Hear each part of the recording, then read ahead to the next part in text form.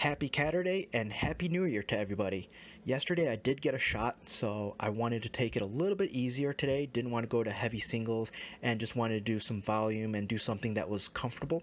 So not exactly the way I've been training lately, but I'm happy about that. Now what I did was muscle clean into push press, triples with 135, 155, and 185. For incline bench, 5 with 185, 4 with 225, a triple with 255.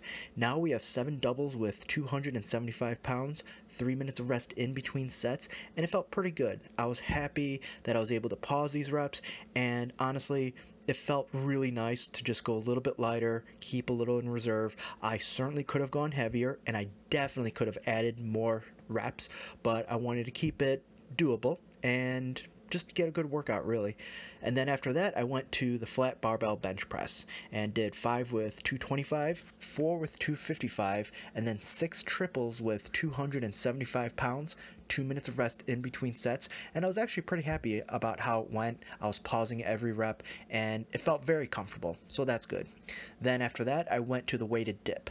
I did a set of 5 with 50 pounds, a set of 4 with 75 pounds, and then 6 sets of 5 with 100 pounds. So definitely less than what I've been using lately, but again, today was more about just a good, comfortable workout. Didn't want to strain, didn't really want to push anything even close to failure, so I was happy about that. And even though I would have liked to have included one more exercise, maybe something like the guillotine press or an incline dumbbell bench press, I had to train my client, so I stopped there, but still got a really good workout.